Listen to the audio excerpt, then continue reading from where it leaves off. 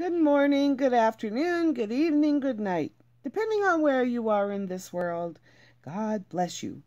This is Gloria White coming to you from Utah, USA. Today we're going to be in the book of Ezekiel in the Old Testament in the King James Version of the Holy Bible, and we are in chapter 25. Now I'm going to tell you something before we get started. God doesn't like someone who gloats. When he is pronouncing judgment on his people Israel for their evil doings, he doesn't like the other nations going, aha, look at you, you got in trouble, and I'm, making fun of you, and I'm going to put you down when you're already down. And it's like a parent who's got, and I know you ones that have multiple kids or multiple grandkids, that when one of them gets in trouble and you're after that one, the other one's over there going, God doesn't like that. Don't do that. Don't gloat. And vengeance is mine, saith the Lord. So for someone to try to step in his shoes is a very bad idea. So let's see what happens here. The word of the Lord came again unto me, saying, Son of man, set thy face against the Ammonites, and prophesy against them. And say unto the Ammonites, Hear the word of the Lord God. Thus saith the Lord God, Because thou sayest, Aha, against my sanctuary when it was profaned, and against the land of Israel when it was desolate, and against the house of Judah when they went into captivity. Behold, therefore I will deliver thee to the men of the east for a possession, and they shall set their palaces in thee, and make their dwellings in thee. They shall eat thy fruit, and they shall drink thy milk. And I will make Rabbah a stable for camels, and the Ammonites a couching place for flocks. And ye shall know that I am the Lord.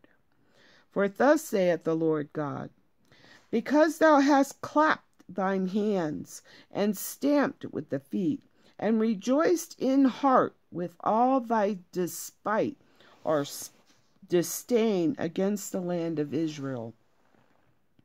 Behold, therefore I will stretch out mine hand upon thee, and will deliver thee for a spoil to the heathen.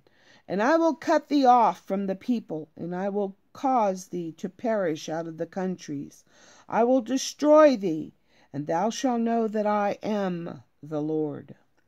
Thus saith the Lord God, Because that Moab and Seir do say, Behold, the house of Judah is like unto all the heathen, or nations. Therefore, behold, I will open the side of Moab from the cities, from his cities which are on his frontiers, the glory of the country, Beth Jeshimoth, Baal-meon, and Kiriathaim, unto the men of the east with the Ammonites, and will give them in possession, that the Ammonites may not be remembered among the nations. And I will execute judgment upon Moab, and they shall know that I am the Lord.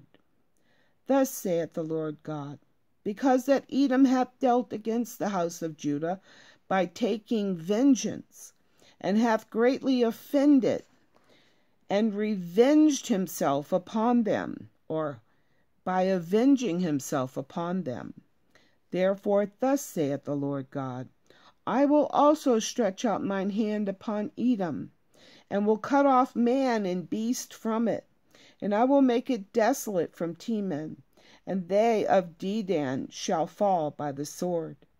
And I will lay my vengeance upon Edom by the hand of my people Israel, and they shall do in Edom according to mine anger, and according to my fury, and they shall know that my vengeance, saith the Lord God. Thus saith the Lord God, Because the Philistines have dealt by revenge, and have taken vengeance with a despiteful or spiteful heart, to destroy it for the old hatred, or because of an old hatred, Therefore thus saith the Lord God, Behold, I will stretch out mine hand upon the Philistines, and I will cut off the Cherethims, and destroy the remnant of the sea coast. And I will execute great vengeance upon them with furious rebukes. And they shall know that I am the Lord, when I shall lay my vengeance upon them. So, just like a parent, when you're correcting your child and the other one's over there making faces, like nanner, nanner, nanner, God doesn't like that. And he doesn't want us to gloat when he comes to our defense. And vengeance is his. So we're not to seek justice for ourselves, but seek justice from God. And then when he comes to your defense, don't gloat. Because if he sees you doing that, he's going to turn away and you're on your own. So, and as always, I love you.